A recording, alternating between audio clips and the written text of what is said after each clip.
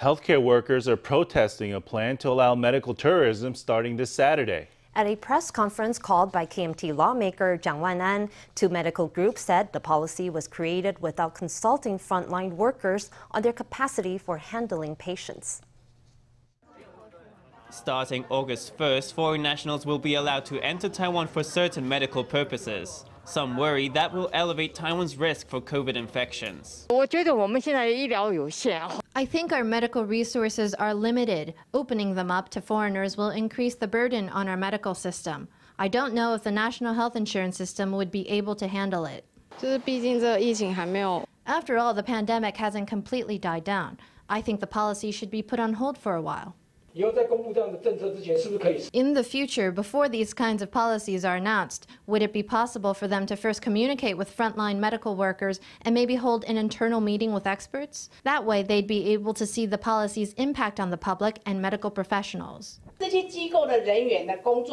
Staff members at these institutions already have a lot of work to do. Nurses are extremely busy. Now they could have to take on these cases of foreigners seeking medical care. It just shows that when formulating these policies, they did not fully consider the opinions of medical workers. Opposition voices are rising from the public as well as from medical workers. Recently, a Thai national who resided in Taiwan was diagnosed with COVID-19 after returning to Thailand. The case could herald tighter public health measures for Taiwan. KMT lawmaker Jiang spoke against opening Taiwan for medical tourism, saying it was a sensitive time.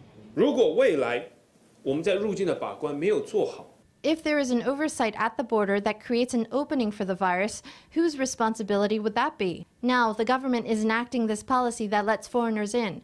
Who are the foreigners in question?